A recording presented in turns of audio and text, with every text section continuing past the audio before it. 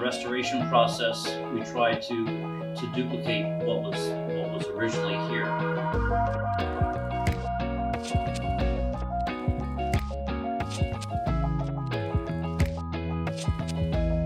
My background actually starts back when I was 17. I joined the United States Marine Corps and I served 25 years. And then when I retired, I needed something to do because I was relatively young and everything. So what happened was I started working with a friend of mine who happens to be a woodworker, and we were doing a multitude of different projects. And what happened was there wasn't anything that he could do that I couldn't do. And it turns out that I have a natural ability for woodworking and stuff. So I took my skills to the next level.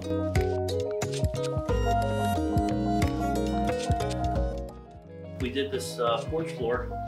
We made that out of white oak, and it's coated with a citral oil, which is very good, UV resistant and everything.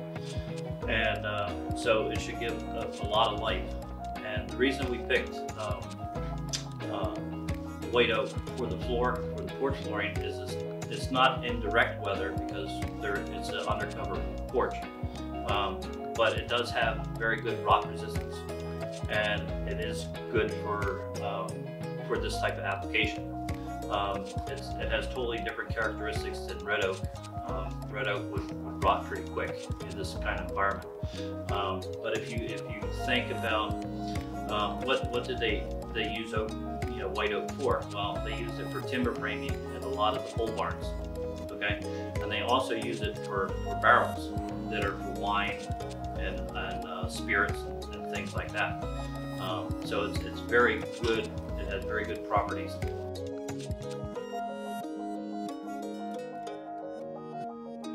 I custom made these Sicilian handrails, which is short for African mahogany.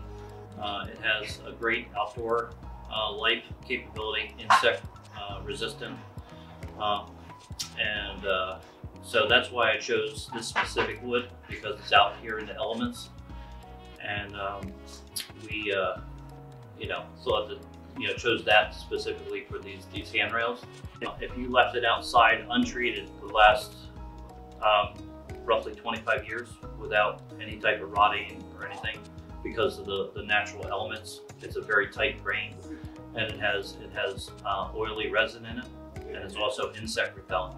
So there's no termites or carpenter bees or carpenter ants that are going to attack this, because it's pretty much toxic to them, but not to humans.